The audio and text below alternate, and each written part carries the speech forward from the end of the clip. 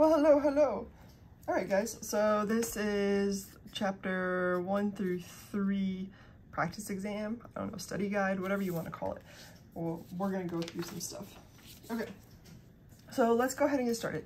So the first question says, assign the hybridization to oxygen and nitrogen in the given compound. Remember, to assign hybridization, we're looking for electron groups. An electron group is a lone pair, a single bond, a double bond. Oops, I don't know why I drew a triple bond, a double bond or a triple bond. Those are all considered electron groups. Okay, so you count them, and then we remember that there's one S, there's 3 Ps, and there's 5 Ds. Okay, because we're usually talking about carbon, we don't usually go higher than sp3, but you know, you never know, so I might as well teach it to you. Before we get there though, you have to know Lewis structures. So if you don't know Lewis structures, that is Gen Chem, you gotta go back and make sure you have a strong understanding, because you should recognize already that this nitrogen has 2 dots on it, right? Because valence minus sticks minus dots gives us an overall formal charge of 0. Notice there's no charges on these things. So remember, valence minus sticks minus dots. If there's no charge, this all is going to equal 0. Nitrogen is in the 5th column, therefore it has 5 valence. It currently has 1, 2, 3 sticks, and I have to therefore put 2 dots in order for it to be 0. So that's why I knew that had 2 dots. Oxygen, same thing. It has 6 valence minus 2 sticks, therefore it must need 4 dots. Okay? All right, so once I've done that, I can go ahead and look at the hybridization. Again, it's each electron group will determine the hybridization. So 1, 2, 3 around that nitrogen. So it's got an spp. So that's, therefore, nitrogen is sp2. And the oxygen has 1, 2, 3, 4 groups around it, and that's why this is, we underline up through the fourth letter there, and that would be sp3, and s and 3 Ps. Okay. The next question, rank in terms of boiling point. Remember, we talked about boiling point being generally when we're looking at intermolecular forces, and we said if you come across things that have the same intermolecular forces, then if we come across something that has the same intermolecular forces, then chances are you're going to differ, therefore, to the mass, okay?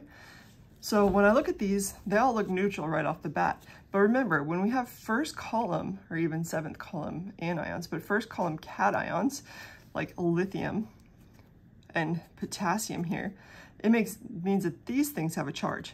Remember, if they have a charge, they have ion dipole. Okay, so really this one, and this kind of answers this question right here, has a positive charge, and there's a lithium hanging, or excuse me, has a negative charge, and there's a positive lithium hanging out with it. And then over here we have the oxygen. Remember, this potassium would be the spectator ion that's like hanging out over there with water, leaving oxygen with that negative charge, okay?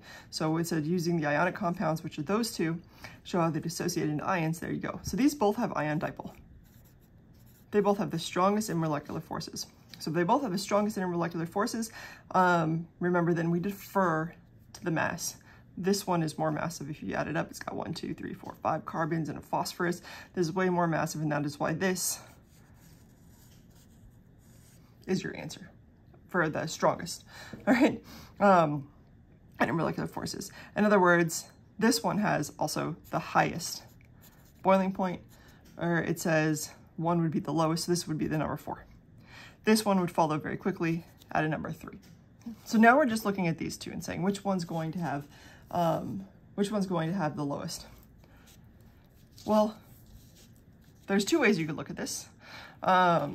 One, hopefully you agree, if we went through, all of these have van der Waals, all of these have dipole, dipole. They're all polar molecules. These had ion dipole, but these are both polar, right? You've got this thing right there. We talked about that being an electrophile. This also has a slight pole going this way. And then there's this nitrogen, which is slightly more, remember it goes CN, cannot clean out fridge. Carbon and nitrogen are different. Nitrogen is a little more polar, so this has got it's a tinier dipole pulling this way toward the nitrogen, right? Okay, so this one has more dipole, but not only that, again, if they both have dipole,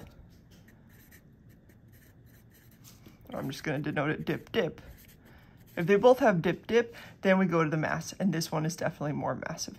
And that's why this would be your number 2, and this would be 1. This has the lowest amount of intermolecular forces between it, and therefore it's going to have the lowest boiling point. It has no problem boiling very quickly at a lower temperature. All right, use the following compounds to answer questions regarding A and B. Okay, so remember, every turn, every end is a carbon with the appropriate amount of hydrogens on it, okay? So for this one, we have a double bond right here. Remember, carbon needs 4 bonds at the most. So here, carbon already has 2, therefore 2 of these must be from hydrogen, okay? So for A, the answer is 2. For B, you have 1 bond here, 1 bond there, and 2 bonds there. So there are already 1, 2, 3, 4. There would be no hydrogens on there, but that's not the question. The question is hybridization. So it's got 1, 2, 3 things on it. If we go back up here, 1, 2, 3 would take us to an sp2. I guess I could answer the question, sp2. Okay, rank the bonds from shortest to longest. When we're looking at bonds, remember we did that demonstration in class where you have a person hold hands, and then a person hold 2 hands, and then you like cross legs, then you're really, really close. So when you have a 3 bond, a triple bond, you're really close. And this is a short bond. Okay. But that's not necessarily what it's asking, right? It's pointing to all these single bonds. So how do we know? Well, we know also because we said that bond strength or bond length has to do with the S character, right? So if you have like an SP, it's going to be longer or shorter than like an SP3, which would be longer, okay? So now we can kind of see this carbon right here has 1, 2 electron groups. This is an SP hybridized carbon.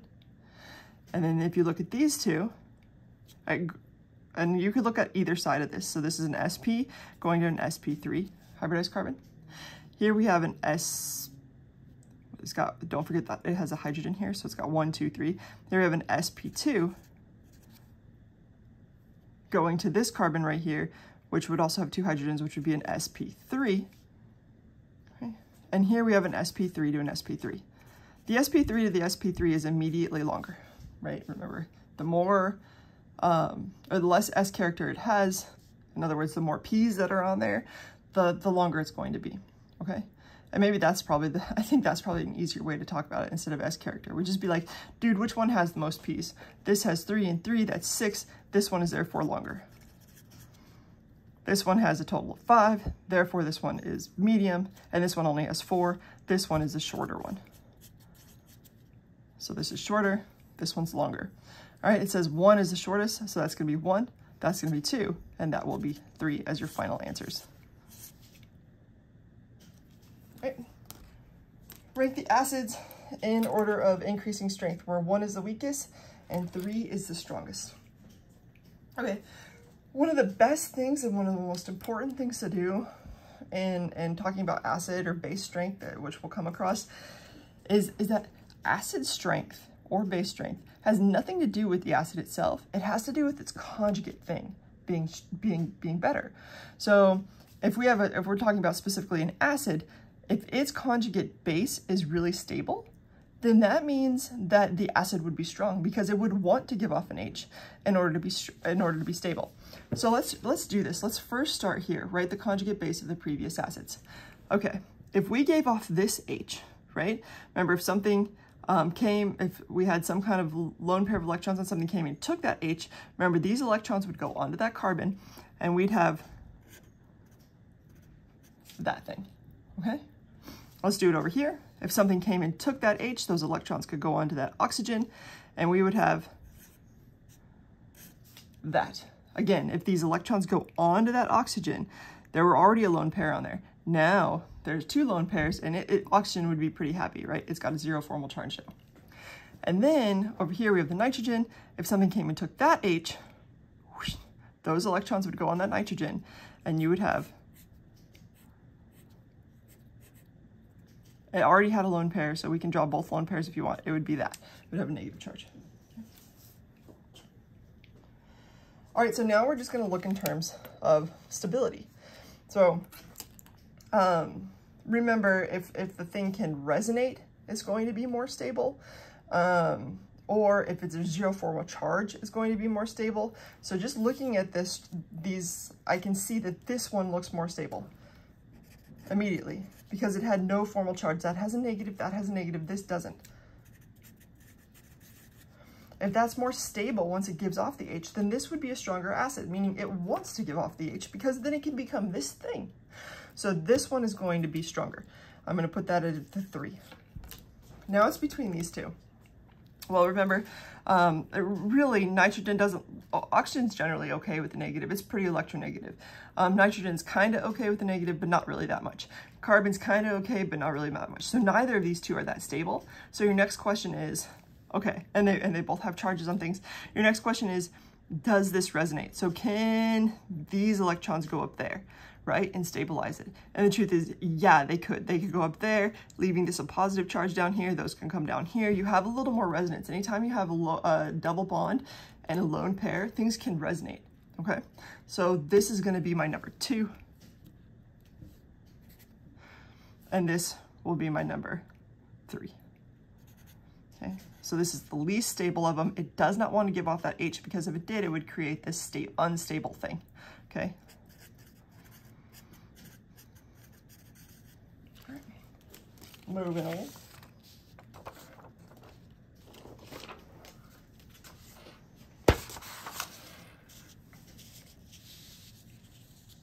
Okay.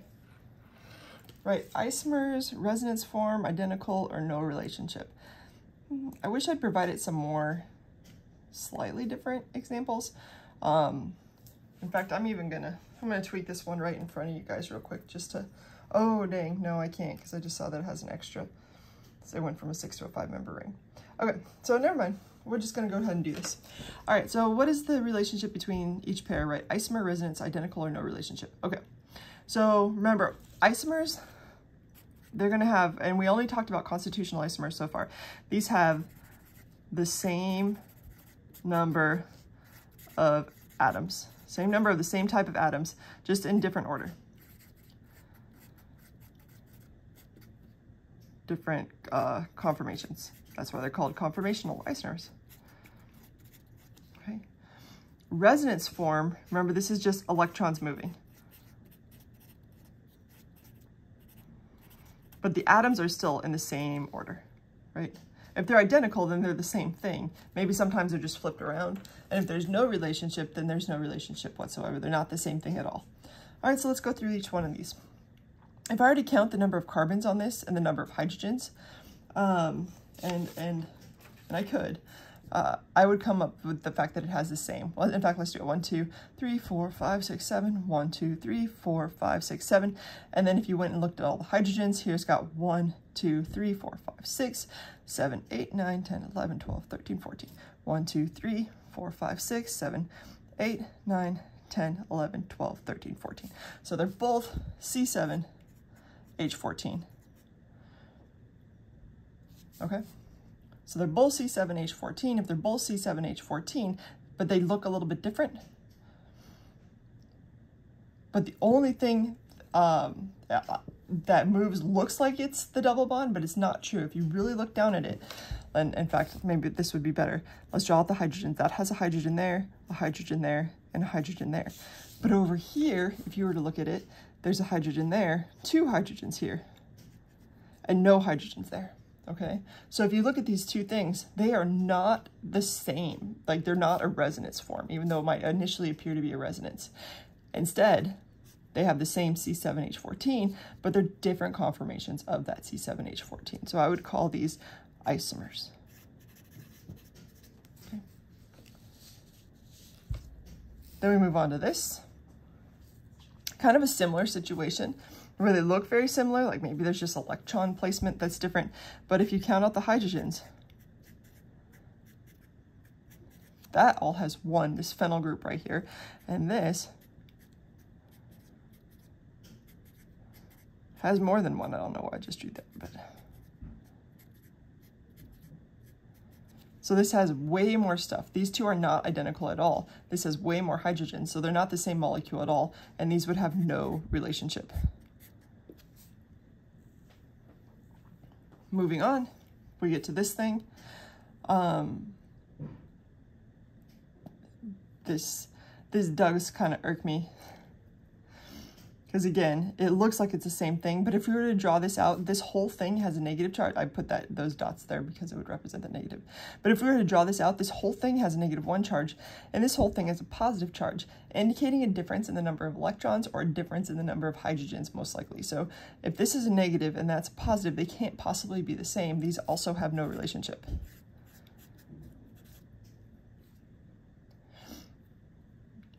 And last but not least, we get here. All right, I think on the key, I put that these have no relationship, but I see it now. This is great, I'm so excited. Good, I wanted something that wasn't no relationship. I saw these both as 6-membered rings at the beginning, but they're not. This is 6 and that's 5, do you see that? This is a pentagon and this is a hexagon. So when you count the total number of carbons, 1, 2, 3, 4, 5, 6. 1, 2, 3, 4, 5, 6. They have the same number of carbons. Really quickly, like up here, you can see if things are the same, if they have the same number of carbons and they have the same number of double bonds. So here this has the same number of carbons, it has the same number of double bonds. Double bond to the oxygen, double bond to the carbon there. Therefore, these are the same, and these would be isomers. Cool. Okay. Now it says, draw 3 more resonance formed from the following. You may use arrows to show the flow of electrons. Assign major or minor contributors if applicable. Okay, so a minor contributor would be like if you have a charge on the carbon. Carbons don't like charges, especially like if you have a negative charge on the carbon when you could have otherwise had a negative charge on an oxygen. But let's go ahead and walk through it. So it helps when you're doing resonance structures to draw the lone pairs out so you remember that they're there. Remember, when we have a lone pair and we have a double bond somewhere, things can resonate, okay? So let's talk about what could resonate. For example, this double bond right here could go up there, okay? If you did that and you draw this with a 2-way arrow like this, you would have an oxygen now with that many dots. It would go here, here, here, here to an OH. The OH didn't change. But when you took this bond away, you left this thing, that carbon right there with a positive charge. And now that actually kind of helps, and this oxygen, by the way, would be negative. Remember, you always want them, this started out at 0, so therefore everything, all these structures we do better have an overall charge of 0. So we got a positive there and a negative there. Now, if we continue on, this positive charge is like, I'm not very happy. And this carbon's like, that's cool, dude, I'll come over here. Or this double bond's like, oh, that's cool, I'll come over here and save you, carbon. So it comes on over. Now we have this oxygen with a negative charge. Now we have a double bond there. So now the double bond moved from here to over here.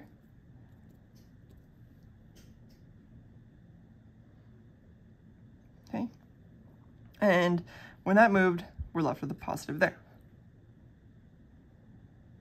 And now this positive carbon's like, help, I'm not so happy, come save me.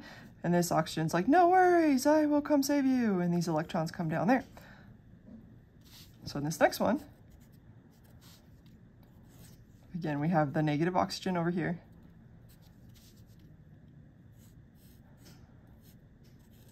To an oxygen to a hydrogen. Oops. Oh no. Now we have a double bond here to that oxygen, which will leave the positive charge on that oxygen and the negative charge over here. And then we'd once again still have that double bond right there. Okay. So these would be all of our resonance structures. And the question was, assign major or minor contributors if possible. Positive charges don't like to be on electronegative things. This would be a minor contributor because even though it's got this, it's not happy with the oxygen right there, with the positive on the O. Resonance structures, if you go back to Gen Chem and looking at what makes the formal charge rules, what you'll see is that positive things want to be on more electropositive things. So if you have something electronegative like oxygen, it's cool with having a negative, it doesn't want a positive. So these three would be much more likely to be contributors, okay? And then using that information, if we take these three and we build them, it says draw a resonance hybrid. Well, we had a double bond. Let's draw the whole thing real quick. So hopefully you agree no matter what, we had an O to an H and we had an O here, right? It was really stable when it was here. This was definitely the major contributor. It was really stable when it was here, the double bond. But then the double bond also moved here. There was a double bond there. Okay, so there was a double bond here, there, and there, right? And this would be the resonance hybrid. You just follow wherever the double bonds were. All right. What are the formal charges of the labeled atom? All lone pairs. Okay, so the formal charge, remember valence, minus sticks, minus dots. I feel like I should have started with this question because it would have saved some time in discussing things. But again, oxygen's number 6 on the periodic table. In case you're missing what I'm saying if you find oxygen here, it's column 1, 2, 3, 4, 5, 6. So it's 6 valence minus how many sticks are touching it? There are 2. Minus how many dots? 4. Some people are like, well, what about the one that it's touching? What about those? Like, just look at the oxygen itself. Ask yourself, what is touching that oxygen? There's only 2 sticks and 4 dots. It can't be anything else. And that's why this has an overall formal charge of 0. When we look at this nitrogen, it says H2. What that means is that each nitrogen has a hydrogen attached to it, right? So if we zoomed in, there's a nitrogen, here I'll draw it better.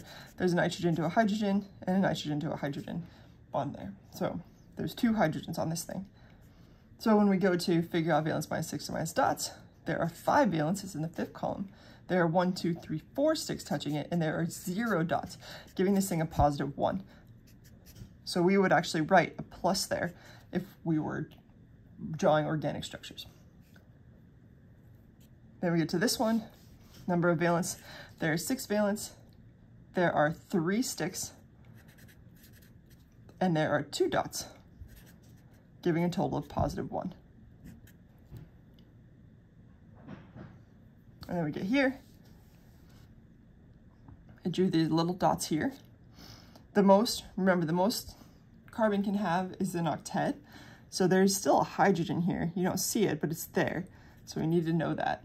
So there's 1, 2, 3 sticks and 2 dots. So 4 minus 2 equals -1.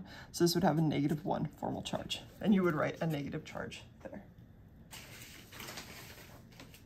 I'm trying to look for, I drew something out for a student the other day just to kind of give them an idea. I've got a lot of stuff written on top of it. Let me go look at it. Okay.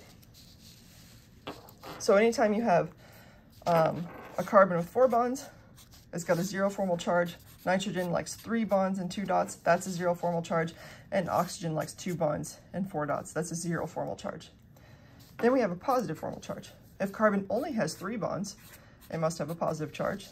If nitrogen has 4 bonds, it must have a positive charge. If oxygen has 3 bonds with 2 dots, it's going to have a positive charge. And then negative charge, carbon, like that, with a lone pair, would have a negative. Nitrogen, like this, would have a negative. And then oxygen, which we should really know by now, oxygen singly bonded, it's got 3 lone pairs around it, it must be negative. So all of these are all these are zeros, positive, negative. These are the really stable ones.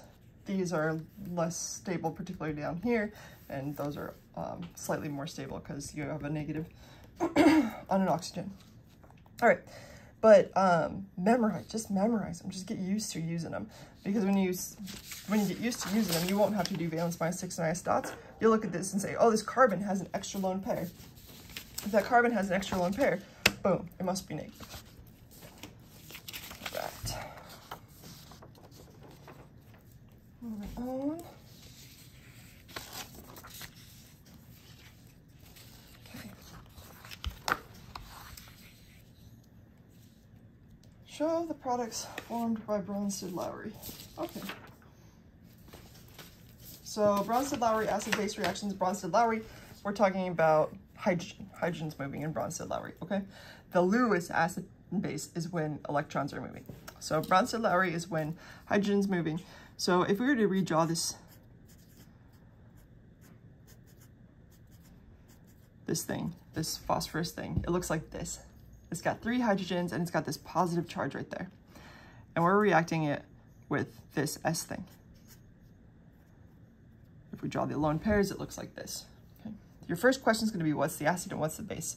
Yes, both of them have hydrogen. They could both technically act as an acid. But remember the thing with the extra lone pairs, that's the one that acts as a base. So this is going to be the base, and this is going to be the acid. Again, if it's a base, it's got that, that, or that. And this is true of Lewis bases as well. Okay, so this sulfur here is got these electrons and they're like, hey, what up, hydrogen? And remember, then the hydrogen electrons go onto that phosphorus. So this is going to form I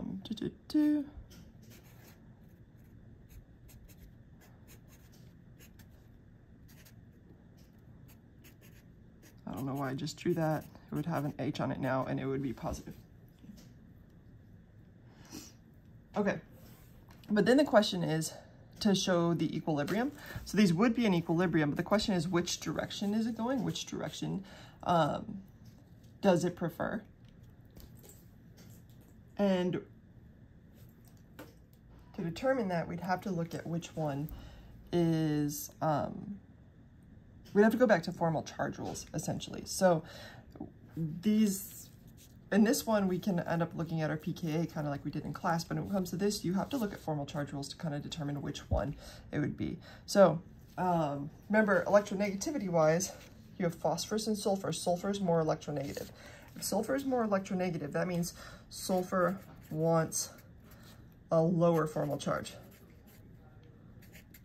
Meaning 0 is great, but if it has to, it'll take negative. It does not want the positive. So over here we have phosphorus. Phosphorus can handle a positive because it's less electronegative. And so that's what's going to ultimately determine which one is going to go in which direction. So it says show the equilibrium when it's going to go that direction. Okay, the equilibrium will go in that way because this is much more stable than that. Okay, so they make more of this. But what we did in class is a lot more like this one. So when, so we're just gonna go ahead and assume that the lone pair on this thing, this negative and the nitrogen, takes on the hydrogen there. The hydrogen electrons go on there. We're left with We're left with a lone pair there. And then we have this thing right here, which is, you know, super happy and stable, but does it matter? Let's talk. So the pKa of this is an H coming off of something with a double bond. You had to memorize that. That's about a 44. Okay, this was the acid. First, remember, label the acid. That's the acid. If that's the acid over here, that means this thing's a conjugate base, meaning this thing is also the acid over here.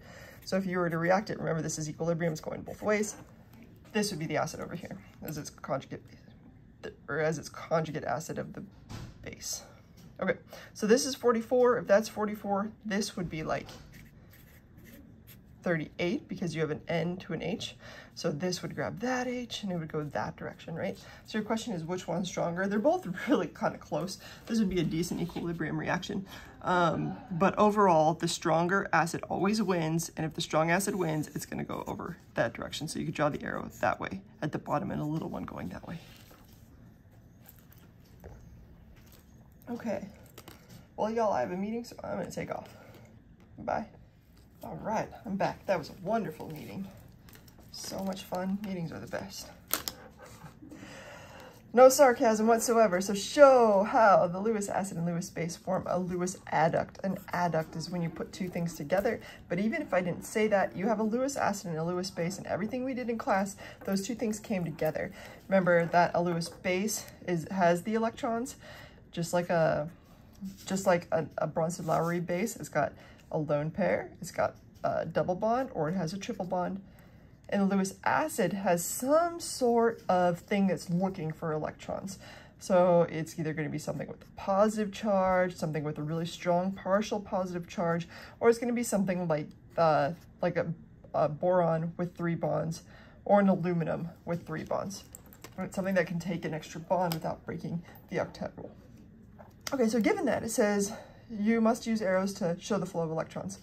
Okay, so right away, I see this has a positive, and when you look over there, it might not come naturally, but remember, K is potassium, it's in the first column, and what that means is it's going to be a spectator ion, it's going to go away, leaving the sulfur with a negative charge. So this is a sulfur, it's got 3 lone pairs of electrons around it. And so what's going to happen is one of these lone pair of electrons is going to go to this positive thing and create a bond. So pretty much for the rest of organic chemistry, you'll be doing things like this, where you have to think about what this would look like when it goes over there. So the first thing that I like to do is draw one thing. So I drew this, and now I have a new bond. It goes up to that sulfur. So it catches the sulfur, and after that sulfur, I've got 1, 2, 3 carbons. So boom, boom, 1, 2, 3 carbons. Okay, you could have drawn it many different ways, but this is would come together for me. So I see 2 lone pairs still on it, even after this third one formed a bond, so make sure you know that that has 2 lone pairs, or that it'd be neutral charged. Another thing you want to make sure is to make sure that all the charges on both sides add up. This over here had a negative and a positive. In other words, this right here started off as 0. Over here is 0 as well. You could, if you wanted to, have a K plus, and that would also work, just to remind yourself that the K plus was there. I don't care if you put it there or not. So it also said label the Lewis acid and base. We should have done that first. This is the base, and this is the acid. Remember, the base, again, is the one with those, and the acid is the one accepting those things. All right, arrange the following in order of increasing boiling point. Okay, so kind of similar to one of the questions we already did. This is intermolecular forces, so increasing boiling point, 4 being the highest. Right away I see this one.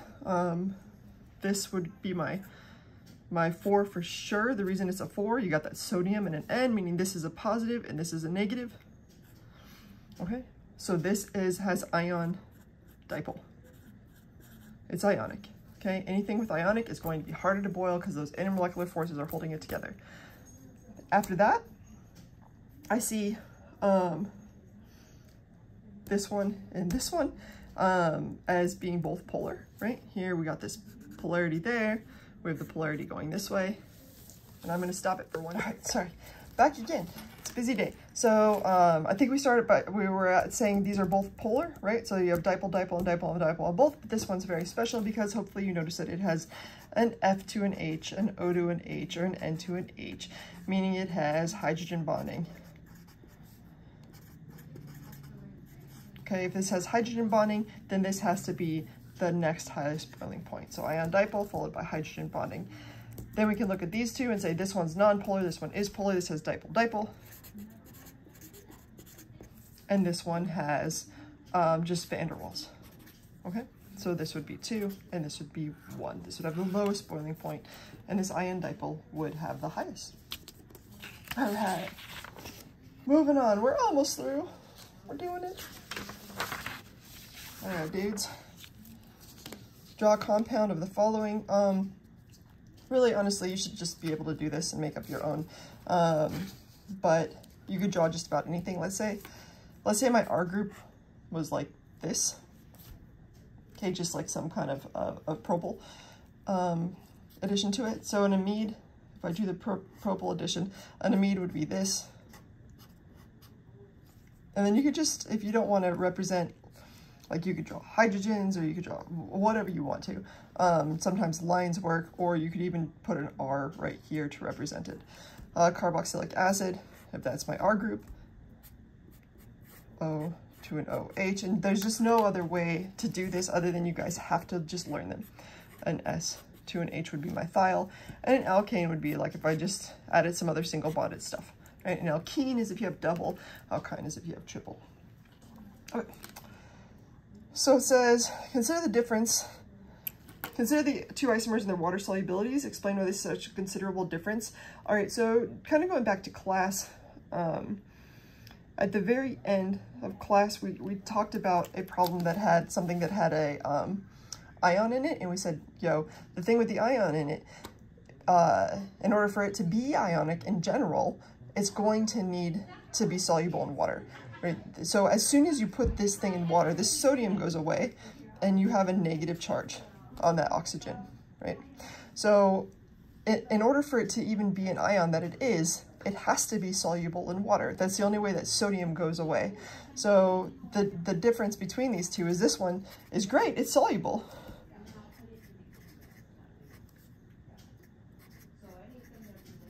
Or would be if it's just this. It's got this extra stuff over here, therefore it's got more than 5 carbons, so it makes it insoluble. But it would have hydrogen bonding if it were just this. Unfortunately, it's got all this extra greater than 5 carbons, right, off to the left-hand side, making it therefore insoluble. But over here, we have the same thing, except for this is an ion. What it can actually do inside water, even if this part over here isn't necessarily soluble and this part is the water kind of forms, it can actually like form, if we have a ton of these molecules, they can actually form in like a circle or something like that, allowing it to dissolve a little bit better and protecting this insoluble spot right here. Okay, for this part, number 14, identify the strongest acid of each set and explain why that acid is the strongest. Okay, so remember we talked about inductive effects, elemental effects, and the other things that affect how strong an acid is. This one I see elemental effects. I see everything looks the same except this is a sulfur and this is an oxygen. And on the periodic table, right, oxygen is more electronegative than sulfur. It's higher up and to the right than sulfur. Therefore, because this is more electronegative, it's holding on to the electrons more. Remember, we're looking at really this bond between an OH and an SH. This bond is very polar, okay? And this one is not as polar. And because of that, the oxygen lets go of this hydrogen more easily because it's holding on to all the electrons, making this bond ultimately less strong with this one. Oxygen's totally cool, it's surrounded by electrons, it's very happy to give it off, and that's why this one's the strongest acid. It can give it off, and its conjugate base is going to be much better. Its conjugate base is going to be stable, more stable than this one. All right, then we look at this one. Here we have these two things. They look very similar, except for this has the extra chlorine. We talked about this in terms of like somebody holding a kid's hand, right? So if a mom's holding their kid's hand here and they have a bunch and the mom is getting pulled a bunch this direction, it's easier for them to let off this kid's hand as opposed to this, which is like a less of a pull. The reason it's pulled this direction is because you have all those chlorines, right? So it's letting go of this hydrogen more easily, and therefore this one is stronger.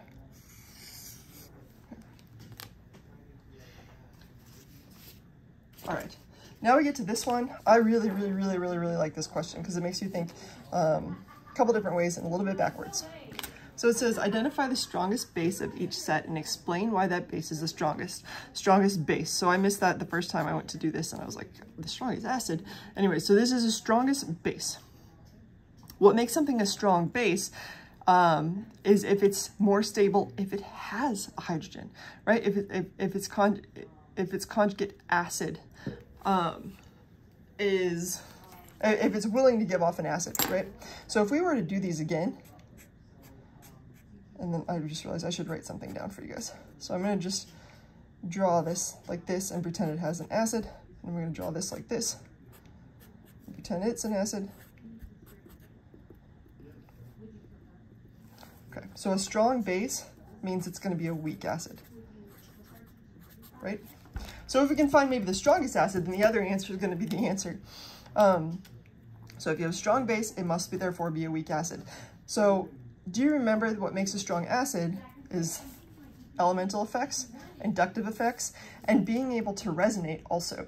So of these two, only one of them can resonate, and that's this one. It can go from here to here, this can go from there to there, that can go from there to there. This whole thing can resonate, And because this whole thing can resonate, this one is going to be a stronger acid, because when it gives it off, this thing over here is going to be more stable. If it's more stable, why would it want to grab an H? This one over here is less stable, and therefore it wants to grab an H to make it more stable. And that's why this is your answer of the strongest base.